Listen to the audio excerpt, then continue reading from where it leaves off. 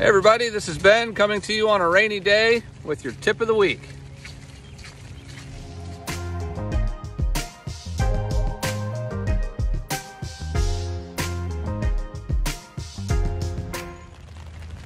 With all the wet weather that we've had this spring, it seemed like a perfect time to talk about weather preparedness.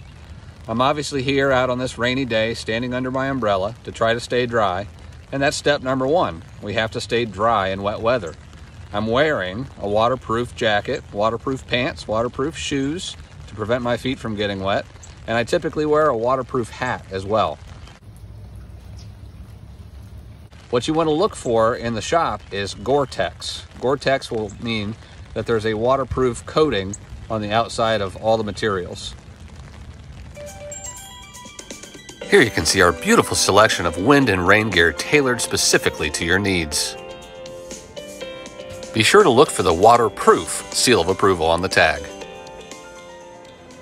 Needless to say, anytime severe weather is in the area, you shouldn't be on the golf course at all. Although we do use weather sirens here at Worthington Hills, you should always use your best judgment when inclement weather is in the area.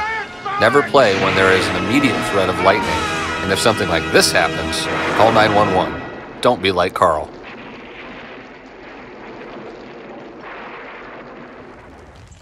The next thing we want to do, which is arguably the most difficult thing to do, is to keep our hands dry. And if we can't keep our hands dry, then we want to keep them wet. And here's what I mean. Rain gloves are extremely useful for periods of heavy rain when you can't keep your hands dry. Simply wet the glove and it will be as tacky as a leather glove. I recommend wearing two to prevent your hands from slipping.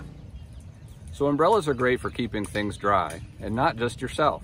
You can also keep all your towels, gloves, and any other necessary items that you need to keep dry. The key is to create a nice cozy space underneath that umbrella where you can live while it rains.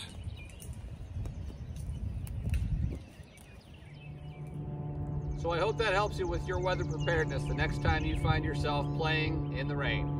Until next time.